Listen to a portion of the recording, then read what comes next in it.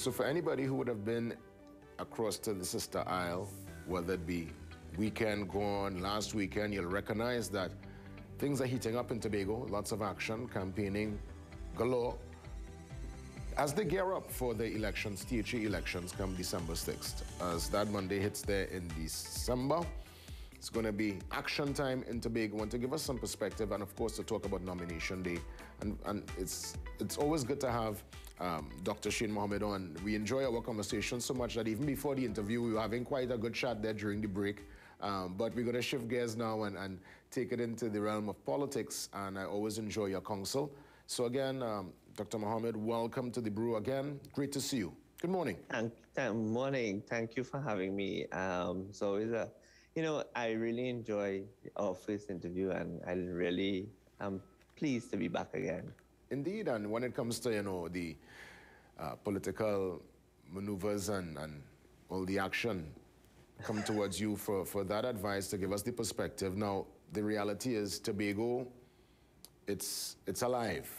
Things are happening. From what we understand, reports on the ground is that campaigning is going on. It's at fever pace within the restrictions, obviously, from Wednesday, I would imagine. They can go a little bit later. Mm-hmm. Nomination day, though, today is the day where prospective candidates will now be confirmed. And once they're confirmed, it's full speed ahead come December 6th. For those always hearing about nomination day, explain to them that whole concept and what the nomination day process is about. Well, Jason, you've been through nomination day, right? So you've had the experience. And it's really a matter of when the legal documents, the official legal documents required by the EBC are filed. It's when the deposit is placed. It's when your agents act on your behalf, the lawyers come into play. Nomination day normally starts at around between 9 and 10 a.m. And by the afternoon time, it's over. But it's really about cementing and ensuring that the candidates are officially, the nominees are officially candidates as prescribed by the Representation of the People Act, and that all the documents that are required, all the legalities are checked by lawyers. There are even some people that work with duplicated documents to make sure that everything is in order, because one mistake could end up in a party losing a possible candidate, right? Yes, very meticulous, very meticulous. I'll give you very much so. I'll give you a joke, Dr. Mohammed, what people don't mention, and I want to take you back to my experience last year. So you're going there, and chances are it's the first time you're going to see your opponent in person, face to face, and you have your support moving.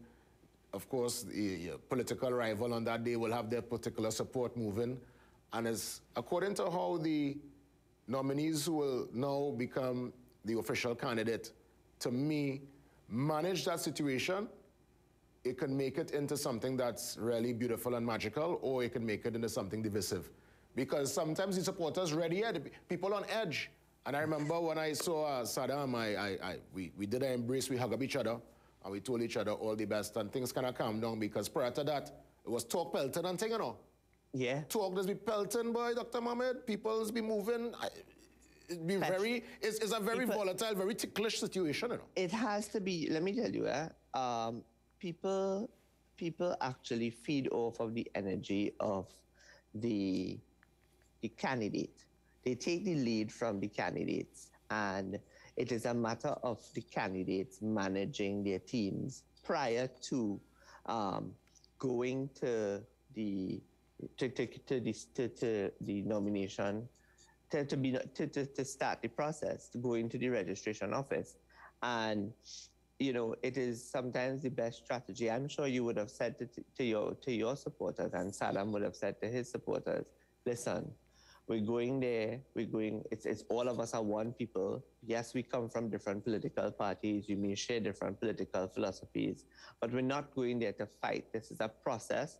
It is, as you rightfully say, it could be the most enjoyable, one of the most enjoyable experiences if well managed and if well coached and by the candidates and the political parties, or it can become very volatile. And Yeah. the volatility aspect of it is what we seek to avoid, because there's no need for it, really. It's really no need for that, Again, theater, it's just theater, because I'm telling you, it's Tassa by Music Truck, by Congo Drum. I said a fanfare, like, so Alberta Perdine, good friend of mine, she went up for PEP. Yeah. Great person, Yes, my that's good true. friend. I love Alberta, but on the day, what, talk about screwface? Ting upon. Everybody trying to jostle position, it's amazing. But the thing is, more than what's happening outside with the supporters, the reality is nomination day, if something is done wrong on that paper, one can be disqualified. And once you're disqualified, it means literally the seat will go to the opponent. What are some of the fundamental errors that can be made to disqualify a candidate come nomination day? You need to actually, you see, that's why they go through, you have the lawyers check. I mean, I know there are some candidates, while driving on the way to the registration office, lawyers are going through the documents, making sure names, simple things like profession, simple things like ensuring that the correct address, ID numbers, all of your personal information your name is spelled properly, ensuring that there's Mr. and not Doctor, Mr., Miss, Mrs., where your address, your profession, it is going down in terms of questions about offenses and all of those things that you would have, all the little boxes that you have to tick. Yeah. You miss a box and that could cause you a problem. Signatures, dates, all of those things is to ensure, that some nominees might be so excited or so nervous about the process that they forget to sign the form.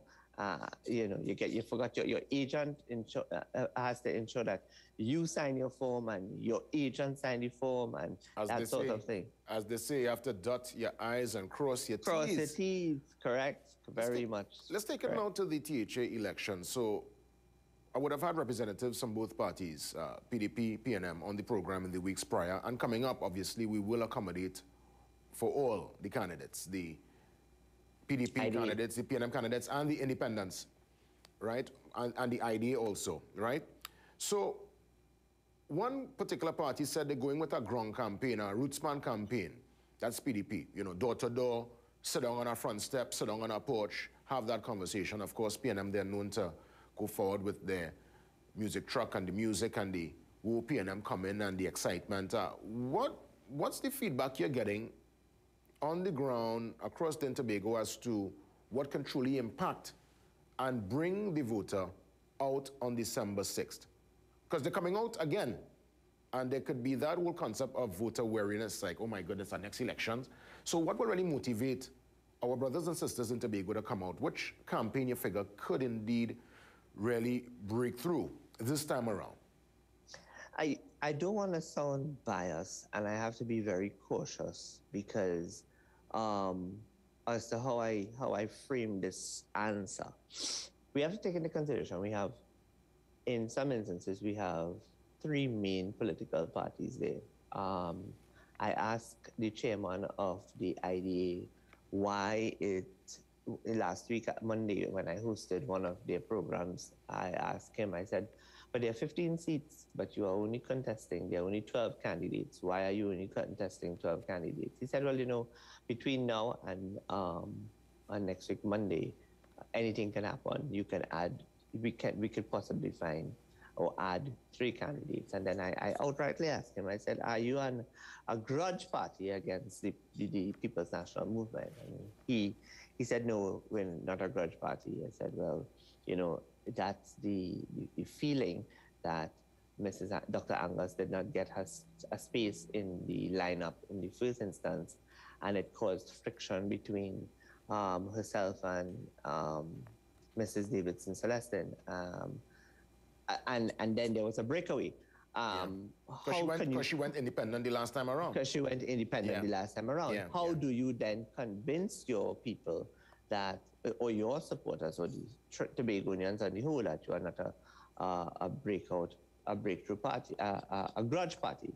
Now, when you listen to the IDA has a lot of wonderful ideas, but they have a lot of theoretical ideas. And the issue that I have with the IDA is that they must be able to balance their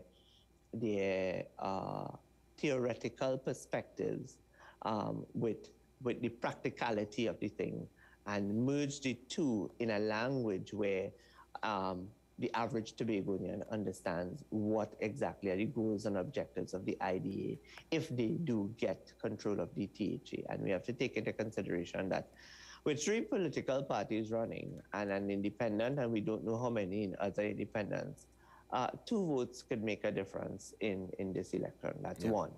The PDP is very focused in terms of what their goals are. They are very focused in terms of they maintain that ground, that very strong ground campaign. The ground campaign is doing them very well. They're very well organized when it comes to getting themselves on the ground, talking with the people, having discussions about the issues. And I must give, credit to Mr. Farley Augustine, who has there has been many attempts to sidetrack him, and a lot of attempts to distract him in terms of to get under his skin by making statements that, well, he's not the leader of the PDP. At this point in time, it doesn't matter, but he made a very, very, very, very profound statement, is either last night or the night before. He said, give the PDP a chance, and if we don't do the job, then fire us. To give the PDP a chance, and if we don't meet your expectations, then fire us. It takes a lot of gusto for a man to tell you, especially a person leading a political party into an election, that if after you give us the chance, we don't meet your expectations, then you have the right to fire us. That says to me a lot about his intentions and the decency and integrity of the individual. Back to the PNM. Yes. The PNM has, you're right, the PNM has been about, they've been vociferous. It's about the trucks. It's about their platform speaking and that kind of thing. Lots of visuals, lots of visuals. A lot of visuals, yes. A lot of visuals and that kind of. But Jason, it's because it is expected that they would have that, because the PNM is in power. They are going to have the greater amount, more money, more support. I mean, they have the upper edge in terms of financing, right? So obviously what we're seeing here on the screen is going to be, but this is not going to win an election. What is going to win an election is what is discussed on the platform. And there's too much picong that is being thrown towards the PNM, the PDP from the PNM, in terms of when you look at it from an issues perspective, and when you talk about it from the perspective, like, so for example, this thing about Watson Duke talking about people getting fired and getting the gratuity and in the Gratia payments if he wins the election, and the $10 million that communities would get. And his deputy leader, Faith Israel, had to come into the picture and explain to the people what exactly he meant, because the PNM took a statement and ran with it. In this election, I will say this to Watson Duke, and I will say this to the PNM, and I will say this to the IDA. You have to be careful. You have to be cautious about what you say and how you say it, because the people of Tobago are listening, and they are listening attentively because a lot of them have made up their minds from January to now, based on what they've seen in front of them in terms of the fact that the failure of both political parties to work together, the fact that the Prime Minister had to get involved, the fact that there was hope that with the Prime Minister getting involved and meeting with both political organizations, that they would have been able to come together. In fact, I have information that, he was quite pleased and quite impressed with the solutions that were put forward by the PDP, with the hope that they would have worked together in the gap that was existing between the last election and this election that is coming up, and it didn't happen. So, there's a lot of issues that they're talking about in Tobago. Agriculture is one of the main issues. Self-sufficiency, being able to feed yourself, putting in place a proper agriculture infrastructure. That's one. Talking about opportunities in the private sector in terms of investment and trade, and building a proper private sector and a more effective private sector in Tobago. Less dependency on the THA for employment. Yeah. What I would say, Dr. Mohammed, before we wrap things up, because you're going through the list of issues there that definitely will impact every single citizen living on the sister island in Tobago. But the reality is Trinidad and Tobago, because this impacts them directly, will really be looking on come December 6th. And when it's all said and done and the dust is settled, I would love for us to have a conversation then to do a postmortem and analyze the results and really give a particular perspective as to what the results on that day is saying about the political process. So let's put that in place in advance immediately. I agree with you, and I will tell you this from the onset. There's a lot that Trinidad can learn, a lot that Trinidad can go back to by looking at the Tobago politics. There's a lot that we can learn from them. One of it is, while there's a picong and while there's some, obviously there's a level of division, but the division is not to the extent that it is in Trinidad, that it is so disgusting and discouraging, and, at the end of the day, Tobagonians realize that their neighbor is next door is PNM, but if I need a handful of salt, I could get it from a neighbor, right? And that there are family members that are contesting, that are on different sides of the political divide, and we have to live together after. And there are schoolmates, especially the schoolmates aspect, people that have gone to school together on a different divide, and that when the election is over, really and truly, they come back together as one. And I'm hoping that when the THA elections are over, whoever wins, Tobago will. I am still of the belief that Tobago is able to teach Trinidad how to do it right in terms of decency in politics. And with that, we make our exit. Dr. Shane Mohammed, thanks a lot for coming on this morning. Let's book that particular conversation for after the results, and all the best until then. Take care, my friend. Yes, take care. Listen, Tobago is a whole different concept, a whole different mindset. And yeah, it's true, we can learn a lot from Tobago, and I'm really eager to see how things pan out come December 6th. Our coverage of the THA elections will be extensive, and I can tell you in advance that we will be indeed giving you a really up-close, personal, and truly in-depth analysis of that elections, the lead up to and the results and the discussions after. We take a break and come back with your The Brew, something to think about, and your social media handles. Stick around.